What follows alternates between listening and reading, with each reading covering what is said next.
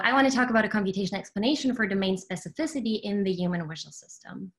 So let's start with the problem. What is the problem that vision needs to solve? And so from a brief glimpse of this complex scene here, we quickly and seamlessly, effortlessly recognize people and objects and their relationship to each other and the overall gist of the scene. And in the brain, when we look at this face, for example, the 2D pattern of lights entering our eyes is processed through different stages until we come up with the abstract representation of the face, such as this is Anna. So how does the visual system solve this? How does visual recognition work in humans? And despite the wealth of empirical data collected in the last decades, it's actually still unclear whether the precise computations and representations at each of those processing stages and why. However, it is something that we learned about how the brain solves visual recognition. And that is that these processing stages do not seem to be the same for all visual categories. In fact, many labs in the last decades have discovered functionally specialized areas in the ventral pathway. So for example, if you show subjects in the fMRI faces and objects, some areas in the ventral pathway respond selectively to faces compared to any other visual category. And the same has been found for places or bodies or visual words. And while we learned a lot about what these specialized neural populations are doing and whether they're causally involved in these tasks and so on, some big questions actually remain open. The first being, why do we function specialization for these categories and not others? And second, why is function specialization a good design strategy for brains in the first place? And I think we all agree that we would only expect functional specialization for tasks that we either do on a daily basis, so that are modern life important, or that have been important to our ancestors or during evolution, okay? However, that constraint alone seems to under-constrain the functional specializations that we find in the visual system. So for example, when labs went on to see whether there's functional specialization for cars, which we have a lot of daily experience with, it seems like there's no evidence for that. Or food as an example for a task that we do from, basically the earliest days we're born. It was important to our ancestors. We need to discriminate food all the time. There's also no evidence for functional specialization of that. Or other more evolutionary important categories, such as snakes or spiders, could also not be found. So here, what we want to propose or test is that maybe on top of being modern life and or evolutionary important, there are computational reasons for why these categories specialize and others don't. So to be a bit more precise, the hypothesis that we're testing here is that the domain-specific organization in the human ventral pathway reflects the computational optimization for the real-world tasks that humans solve, okay? And so this is not a new hypothesis. It has been out there since a long time. Mark talked about it and others.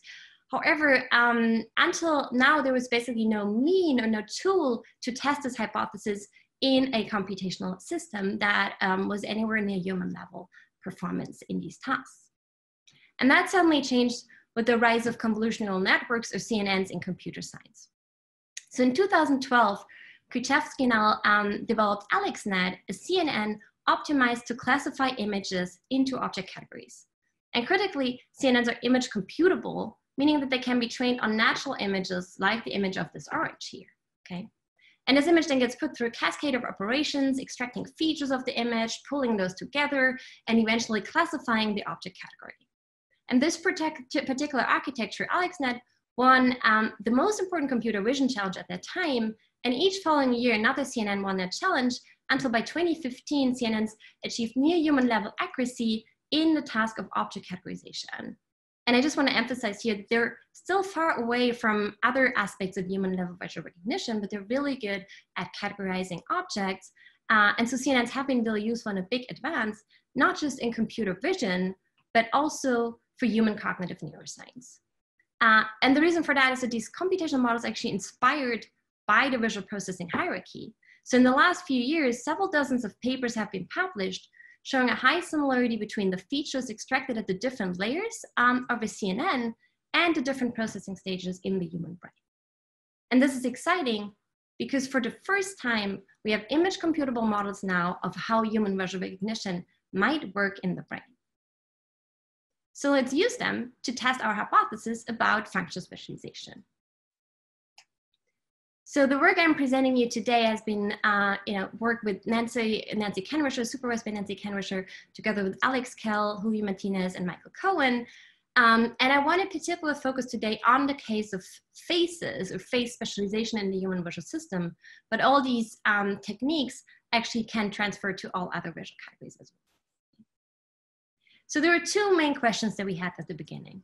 The first one was, from a computational point of view, do face and object processing require distinct computations? So do they require distinct computations, or can we train on one task and do the computations then also transfer to the other tasks? Okay. And then as a second question, we wanted to see what happens if we train a system on both of these tasks. Can the representations, is there a set of representations that can be learned to support both of these tasks or not? To better understand, is there computational reason for why these things should be segregated? Okay. So, and to understand whether face and object tasks require distinct computations, we trained two systems on these two different tasks. So we took a standard AlexNet architecture, trained it randomly from scratch on face identity. So we used around 1,700 identities from the VGG phase 2 data set and trained that model from scratch until there was no more improvement in performance using standard training and optimization parameters. And then we had another AlexNet architecture. So the same architecture, now we trained that and optimized it on object categorization. So what we did is we took 423 categories from the ImageNet data set that were prototypical objects. So we removed all the scenes and animals and other categories from that data set and left only prototypical objects. And importantly, we matched the images between these two data sets such that the training set for both of these networks was the same. Okay. And now how can we find out whether a network trained on one task can also do the other? So what we did is we had a set of 100 held out identities. So these were face identities the network had never seen before, they weren't included in the training. 10 images each, so 1,000 images in total. We showed them to the network and then extracted the activations from the penultimate layer, FC7. So we get a pattern, a feature vector basically for every of those images. And then we also had 100 held up object categories that we took from the things database that we trained the object CNN, that we showed to the object CNN and extracted those activations. And then we also showed the object images to the face CNN and the face images to the object CNN. Okay, so we also got the same patterns now for object images. So now in order to find out whether these features are useful to do both tasks, we trained a support vector machine to decode the 100 face identities. So the idea was basically take those features, keep them constant, and just vary the readout and see which ones are more useful to decode faces when we take the activations from the face CNN or the ones from the object CNN. Okay, so on the y-axis here, you see the decoding accuracy, how well we can decode faces. So let's look at the features extracted from the face CNN first. And that's what we see here. So we can really well decode face identities using the features from the face CNN. So what happens if we take the features from the object CNN? You know, does this generically trained object CNN, you know, is something like face identification something that just emerges and falls off of training on object categorization, or does it perform worse than the face CNN? And that's what we see here. So the object CNN is definitely above chance level. So chance level is 1% here, but the performance is much worse than when we use the activations or the features from the face CNN. And we can do the same thing for the object decoding, and here we find the exact opposite. So now the features from the object CNN are very useful to decode objects, while the features from the face CNN are not as useful. So we find that the face trained network does not do well on the object task and vice versa, and basically showing here a double dissociation, just like we see it in the brain, that a system optimized to do faces cannot do objects really well and the other way around. So do face and object processing require distinct computations? This analysis suggests, yes, the representations are actually suboptimal for the other task, suggesting that that is a potential reason of why these things are segregated in the brain. Okay, but then what we didn't test yet is whether there is a set of representations that can be learned if you train a system on both of these tasks simultaneously. Okay, so that's what we wanted to understand in the next question. Can representations be learned to support both tasks? So in addition to those two separate CNNs, the face CNN and the object CNN, we also introduced a fully shared dual task CNN. And that technique has actually been nicely introduced by Kellett et al. In 2018, where they use that in the auditory system to look at task segregation of word and music tasks. And we want to transfer this now to the visual system and ask, okay, how about face and objects? And so the idea basically is you take the same architecture, and the only thing you change is you add another classification layer, one for the face classes and one for the object classes. And then you train that network again on alternating batches of face images and object images and face images and object images, till again, the training of the loss reaches an asymptote, so there's no more improvement in learning. And then the hypothesis is that if that network discovered a shared feature set to do both tasks, it should achieve the same performance as the face or the object only network. And if it cannot, and that is our hypothesis, we actually expect that the fully shared network does do worse than the separate networks. So let's see what we find. What we're looking at here now is the test performance. So in this case now we can directly go and look at the test performance, which is based on an independent set of images that we have from all the classes that the face network and the object network have been trained on, but they've never been seen during training. And that's the red bar shows you the performance from the face only CNN, and in yellow the performance on the object categorization from the object only CNN. But now what we really want to know is, okay, how does their dual task network perform? Right, the network that has been trained on both tasks, so we get two performances from the same network, one for the faces, one for the objects. Okay, and the idea being, if that network discovered a shared representation, the performance should be very similar to what we have with the face and object only. If it failed at finding such a shared set of representations, shared representations, performance should drop. And that's exactly what we find. So we basically see that there is a large drop in performance when trying to share these two tasks in one system, in particular for the face task. So it seems that face and object tasks cannot be performed well in one network, suggesting that that might be a potential reason for why these things should be segregated if you want to perform well on them. Okay. However, that's also not really what we have in the brain. In the brain, we don't see that nothing is shared or everything is shared. What we actually have and what we see in the brain is that early visual processing can be shared across these tasks like face and objects in the early visual system, but then at some later mid-level processing stage, these tasks diverge. So we wanted to find out whether that is the case in our system as well. So we basically asked what happens if we share a little less, or even a little less, or even a little less. At what point would we achieve the same performance as a network that has only been optimized to do faces and objects? Or do we maybe have to go all the way back and they basically cannot share anything in the system, which would not be very biological. And so that's what I'm showing you here now.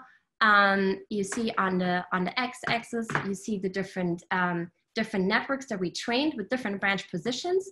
So the network either branched at a very early stage and didn't share much, or the branch at a very late stage and shared almost everything. Now we're comparing the performance for the face task to the network that has only been trained on faces. That's our baseline, basically, the performance that we want to achieve. Okay? So let's see what that looks like.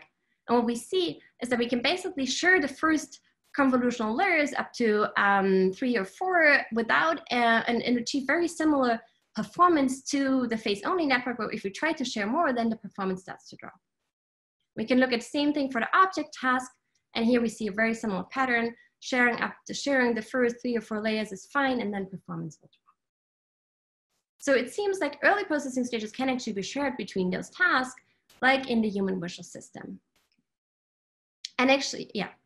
And so can representations be learned to support both tasks? We find not without a cost of sharing, at least for the late or after mid-level stage processes, early layers can be shared. Okay, and that being strongly supportive for the idea that it is computational. It computationally makes sense to separate these two tasks into different systems if you want to perform well on them.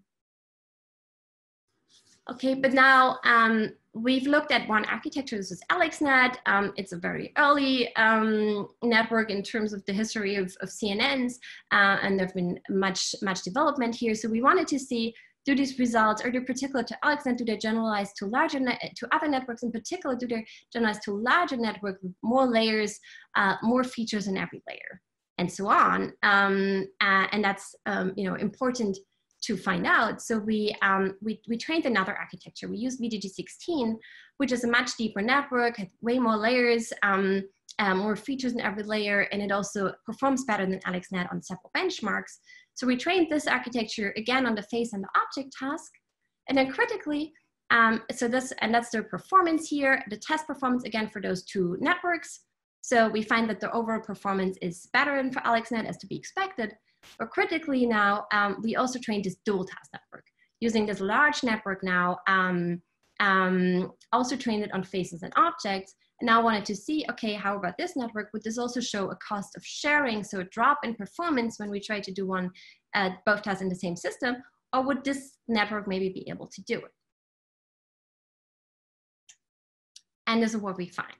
And this was, to be honest, very surprising to us. So we basically saw there was no difference in performance if you train this architecture, this large system on one task or both tasks simultaneously, okay? So face and object tasks can be shared in larger systems. Well, why not in the brain? So far with our hypothesis, if that sort of suggests that this network discovered a shared set of features to do both tasks, so that cannot be a reason for why these things are segregated in the brain, right? That's one hypothesis. Another one is that we thought about then is, what if this network actually spontaneously discovered task segregation? So what if hidden in those layers, units started to specialize on face processing or object processing, and that's how this network achieved the performance, okay? So we wanted to find out whether that is true. So we started to perform lesion experiments in that dual task network. And I just want to quickly emphasize here how cool it is to have these systems that you have full access to, and you can basically very cheaply and quickly perform things as lesion experiments to look at causal involvement of different layers or units in the network, something that would be very hard or if not impossible to do in the brain. Okay, and so the idea was basically that if we want to find out whether a certain filter is involved in the face task or the object task, we can just lesion it and look at the performance and see how does that affect the performance in both tasks. Okay, so that's the basic idea. So we took that dual task network and dropped every single feature map one by one in all the convolutional layers and showed it batches of face images. Okay, and then we compute with these batches of face images, we compute the loss to see when dropping that particular feature map, how does that affect the loss? Does the loss increase? Is it important for the task? Does it not change?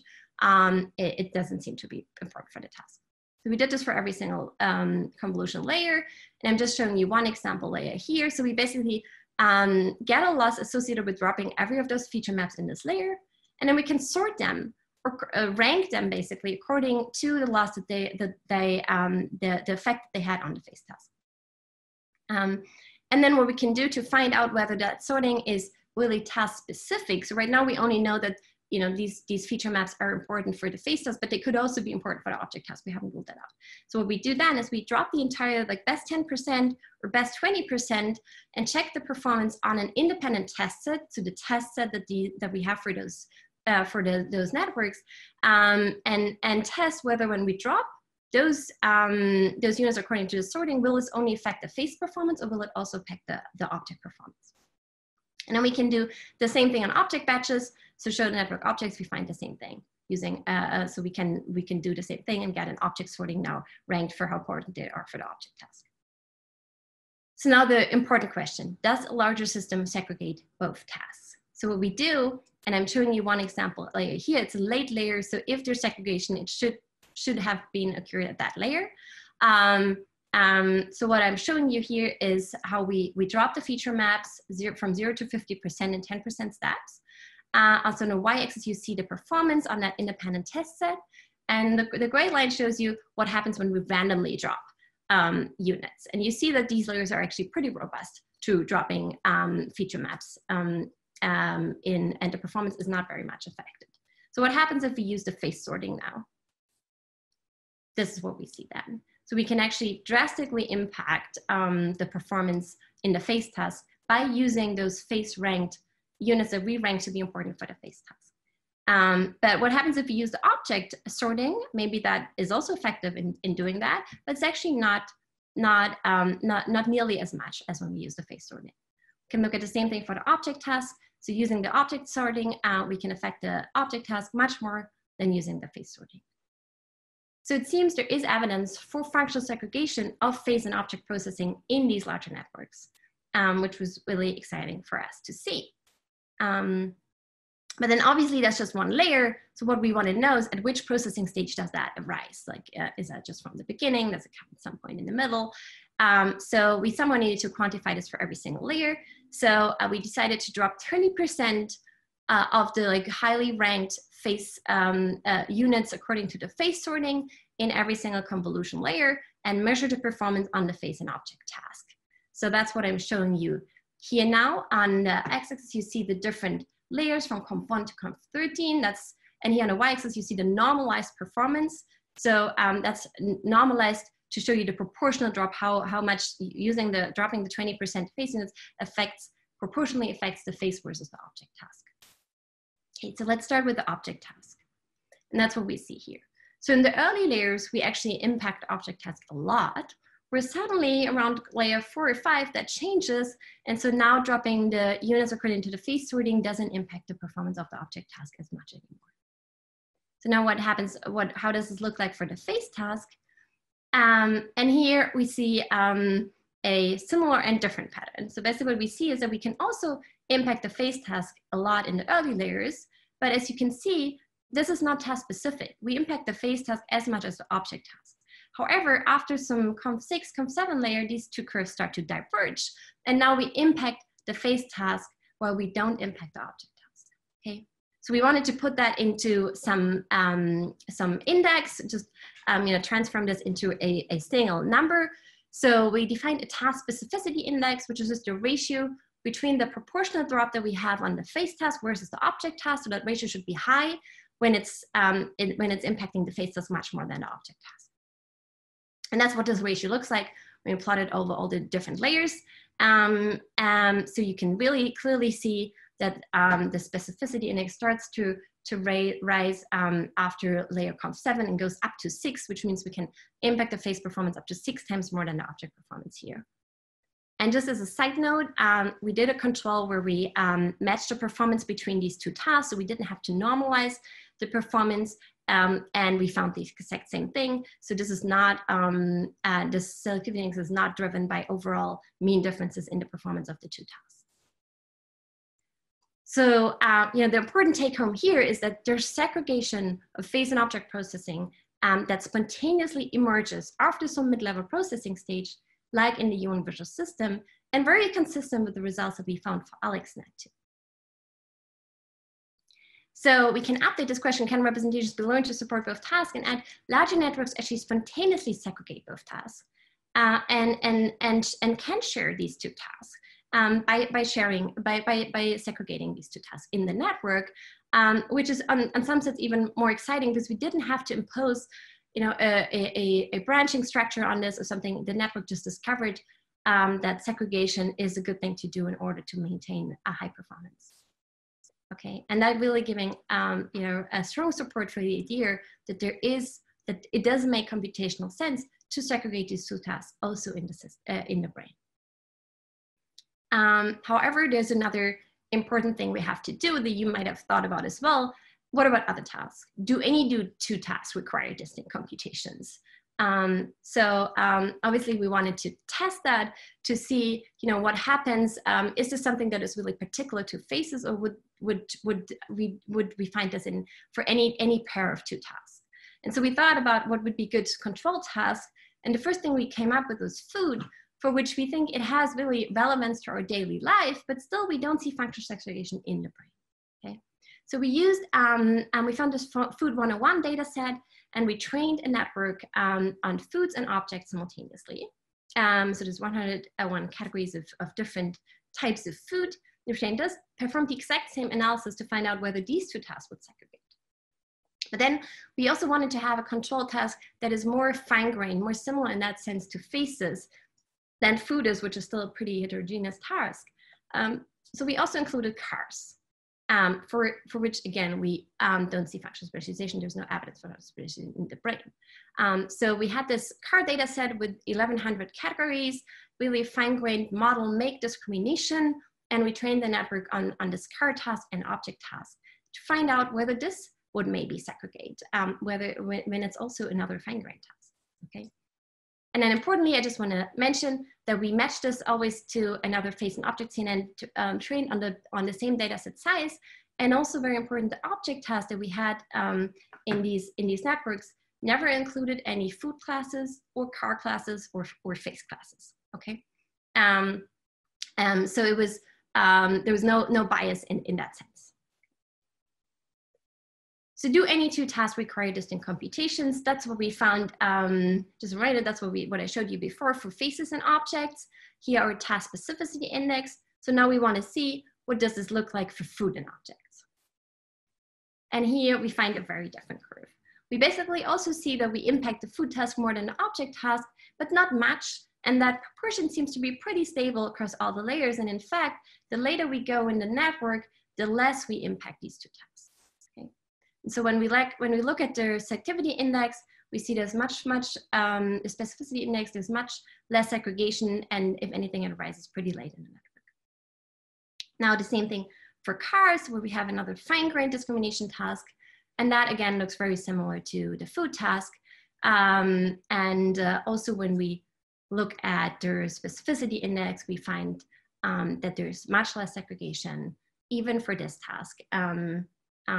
For this fine-grained task, and it occurs, if anything, much later in the network.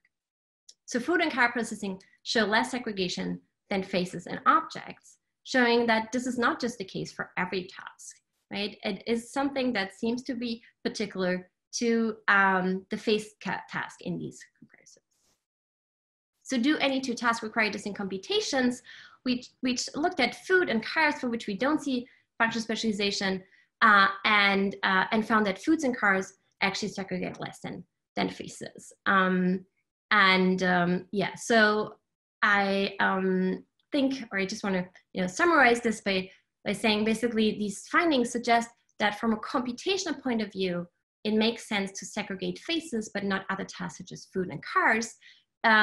Strongly supporting the hypothesis that there might be a reason for why these things are also segregated in the brain.